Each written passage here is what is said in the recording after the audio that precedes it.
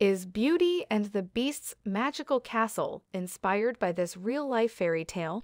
Welcome to Château de Chambord, where fantasy meets reality. Conceived by King Francois I and nestled in the heart of France's Loire Valley, Chambord is a testament to the Renaissance-era splendor, merging French medieval forms with the classic Renaissance.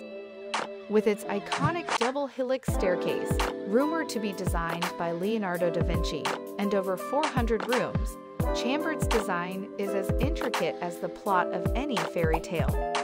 Surrounding the chateau, vast forests stretch as far as the eye can see, mirroring the enchanted woods surrounding the beast's castle, adding layers of mystery and allure. As we explore the opulence of Chambord, its connection to Beauty and the Beast becomes ever more enchanting.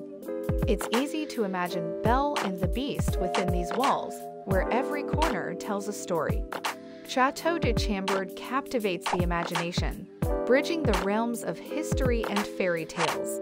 It stands not just as a monument to architectural genius, but as a living reminder of our timeless love for stories that transport us to a world of wonder and beauty.